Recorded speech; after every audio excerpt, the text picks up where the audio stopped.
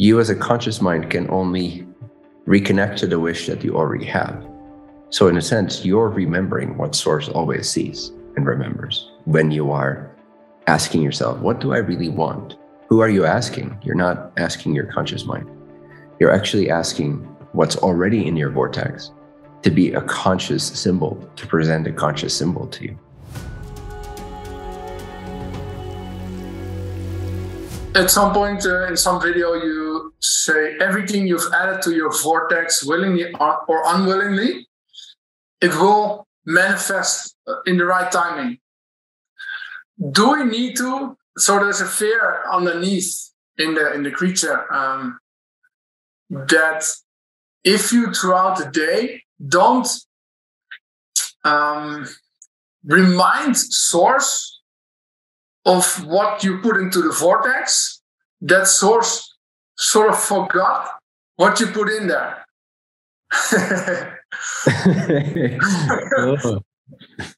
It sounds ridiculous when I'm saying it, because how could Source ever forget that? But that would sort of imply that if you put something in your vortex once, and from there just live your life in a high frequency in the wish fulfilled, it will come about? Or how do I see this? Yes. So, in fact, that's generally the more efficient route. But we don't notice so much that that's how it mostly operates, because we forget the casual things that we wish for once, or that we thought, oh, this would be nice, when we just had a casual little desire pop up that we didn't deliberately intend. We didn't turn it into a vision board. We didn't talk to anyone about it. We were just walking across the street and we saw a family playing with a toy or a certain experience that they were having. And you're like, oh, that's so nice. That'd be nice. And then 2 weeks later, you have a similar experience to that, but you don't reconnect it to the fact that you called that for. So it's the most efficient way to, in a sense, to be casual about it, to not start to insist upon it, is the most effective way to receive it, to be recipient of that reality. But often you don't remember that that's what you did. You don't see the connection of how you attracted that. No. So yes, it's very effective to just intend and forget. In a sense, the more you forget, the more Source remembers for you. Even with the big things that you would like to have, like fulfilling my destiny, even that one, just seeing some pictures, turn to the frequency, let it go. Exactly. Now the thing is, it's not that Source forgets. It's just that we are not consistently a match to the vibration of that reality.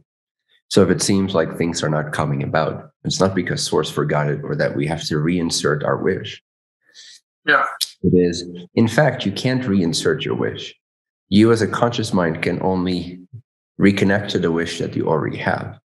So in a sense, you're remembering what Source always sees and remembers when you are asking yourself, what do I really want? Who are you asking? You're not asking your conscious mind. You're actually asking what's already in your vortex to be a conscious symbol, to present a conscious symbol to you.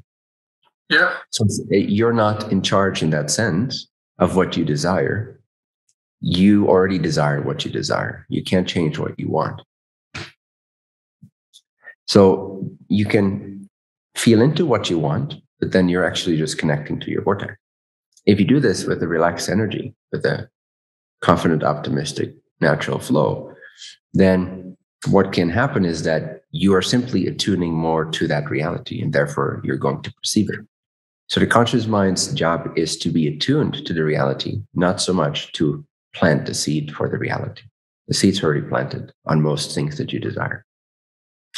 And the way they get planted, new things get planted, is like the example I just gave. You're just walking across the street and you see a father play with their children maybe, and you're like, oh, that'd be such a nice experience. Or you see someone with a nice car and you're like, oh, that'd be such a nice thing. Or you see someone fulfilling their destiny and you're like, oh, that'd be such a nice thing. Like, yeah. In those moments, sometimes more often than not, even those are not new experiences. You're just recognizing something that resembles something that's already in your vortex. That's why you feel the emotion of, that would be nice. The desire. It's because it just reminds you of home. It reminds you of what you've already created, non-physically. So don't see it so much as, okay, we are willing our way into what we desire, or we are planting the seeds. See it more like what I truly desire is already known and it's already established. And sometimes I'm attuned to that, and sometimes I am not. And the more I am of a vibration that can receive and perceive such things, the faster I will see these things. And the more I oppose it in some way, shape, or form energetically, the longer it will take for me to see these things. But it's already there. So it doesn't matter what you remember or not. It just matters how aware, how grateful, how vibrant, how relaxed you are. Exactly, because what I see is that sometimes trying to remember it or telling Source what it is that I want to make sure Source remembers, that creates more resistance actually than just being in my relaxed, in my vibrant state or in the God state, or Yeah, because you're emphasizing the perception of separation between yourself and Source. Yeah, you're highlighting that in that moment, as if there is a separation. Yeah, exactly. Well, it's just that I'm veiled, so I can't see all that Source sees, but it doesn't mean Source doesn't see what I can't see in that moment. Yeah. Totally. And again, just remember, it's already there. Whatever you truly want is already there. You're just discovering what it is you truly want. You're not deciding it so much. No. You, in a sense, for most things, you've already decided it. You're just either attuned to it or not. You either remember it or you don't, or something reminds you of it because it looks similar or it doesn't. Nice. Cool. Yeah. So don't go insisting on anything. It's already there. You just need to be available for it.